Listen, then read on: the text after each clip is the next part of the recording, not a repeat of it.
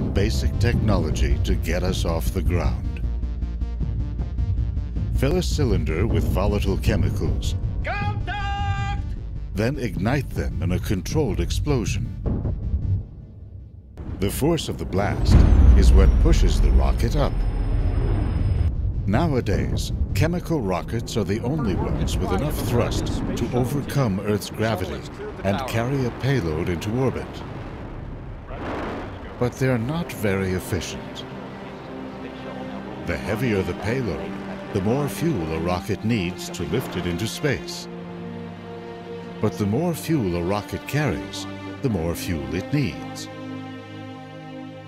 For long-range missions, most spacecraft rely on their initial launch speed to essentially coast to their destination.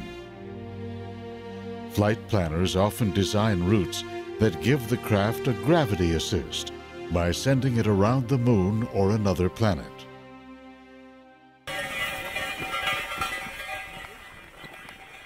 One small cadre of scientists believes it has a quicker and more efficient way to get around in space.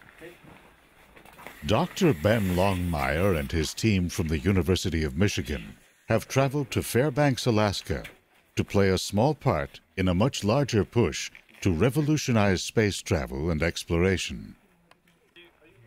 The team plans to use helium balloons to send components of a new type of rocket engine to an altitude of over 30 kilometers, above 99% of Earth's atmosphere.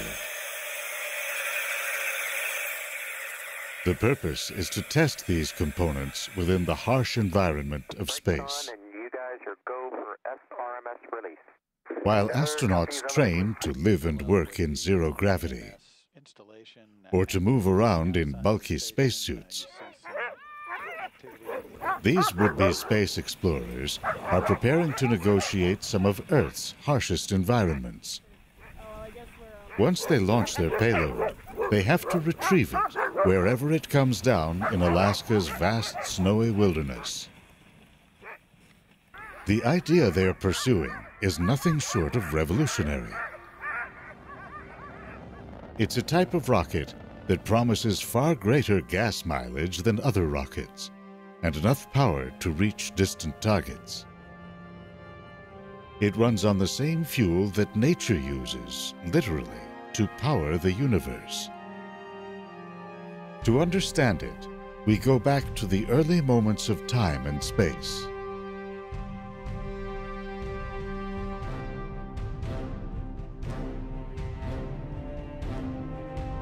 Not long after its explosive beginnings, the universe was awash in vast stores of hydrogen gas.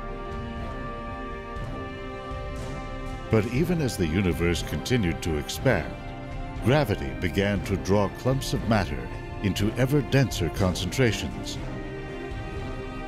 The earliest stars took shape, immense balls of hydrogen gas, hundreds of times the mass of our Sun.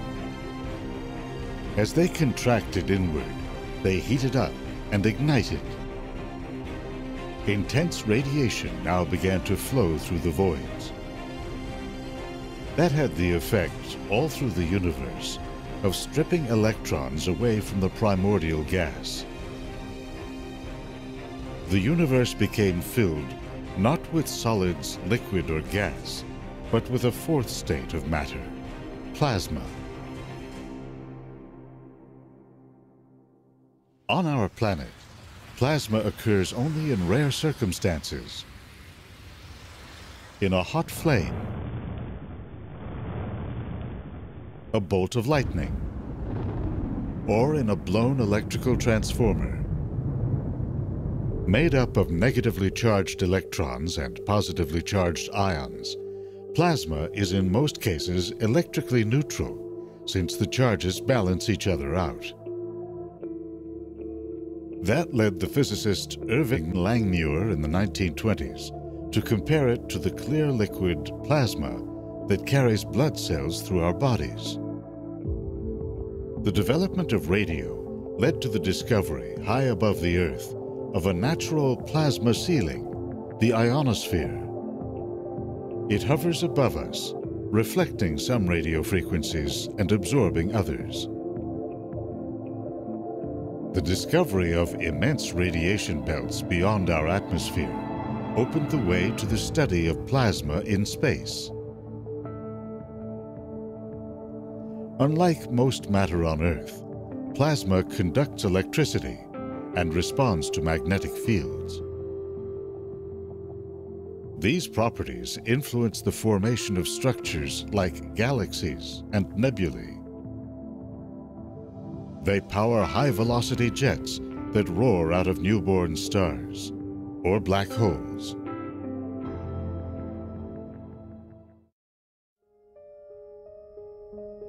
Studies of one giant nearby ball of plasma show what a complex and volatile substance it can be.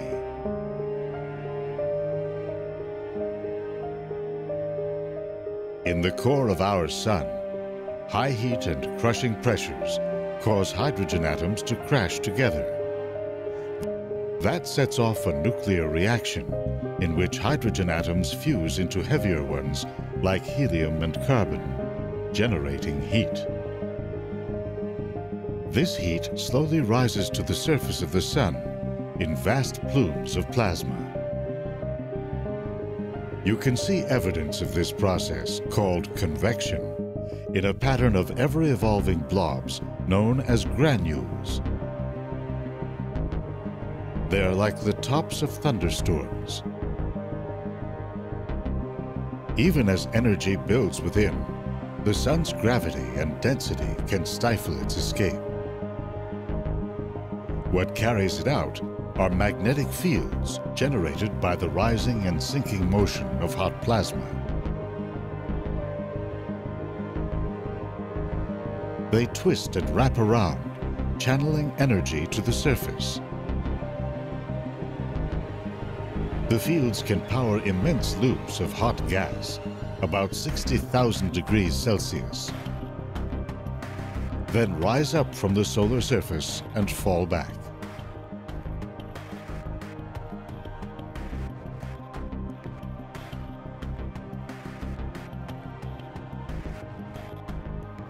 The Sun can also erupt in giant waves of plasma that fly out from its surface. Called coronal mass ejections, they can reach up to 6 million miles per hour as they hurtle out across the solar system.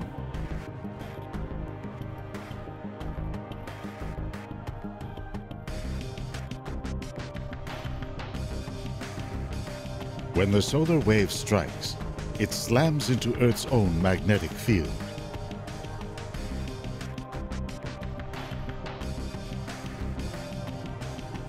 Because solar particles are charged, a portion follows the orientation of Earth's magnetic field lines. Finding an opening at the poles, they race down into the atmosphere.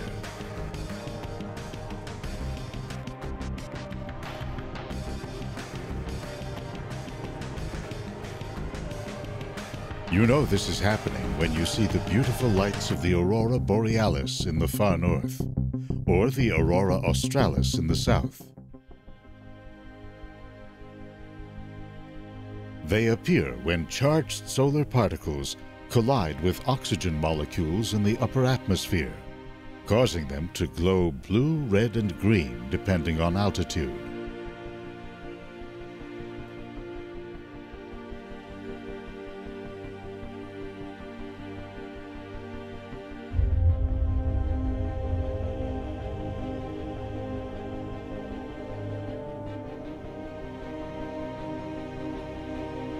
Flying through a zone called the thermosphere, some 350 kilometers above the Earth, astronauts in the International Space Station watch in awe as the aurora shimmers, framed by the glow of stars and cities at night.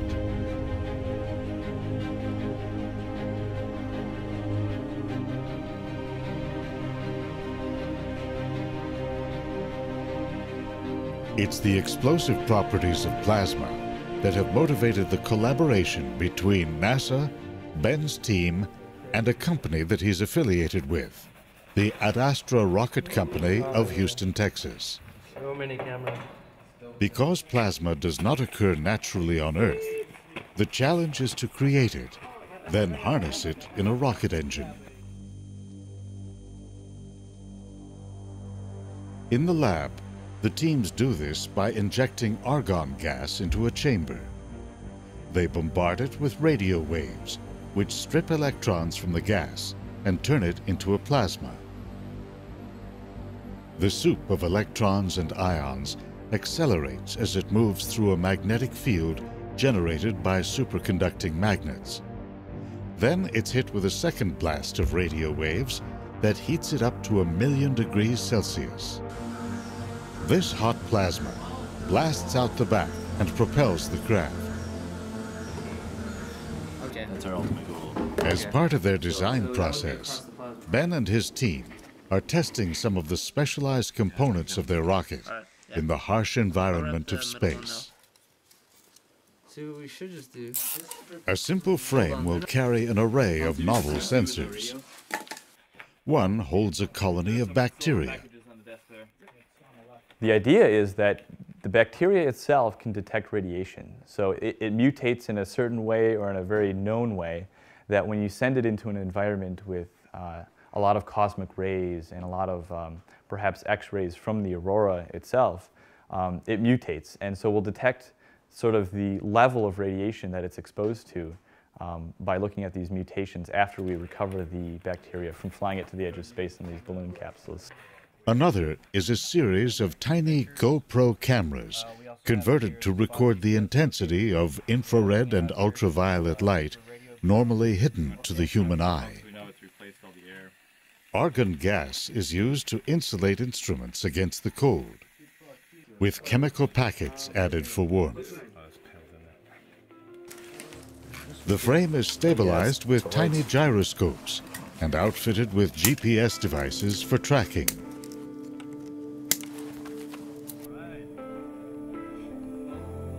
The idea of using plasma to power rockets is not a new one. The Polish physicist Stanislaw Ulam is said to have been inspired by atom bomb tests in the 1940s.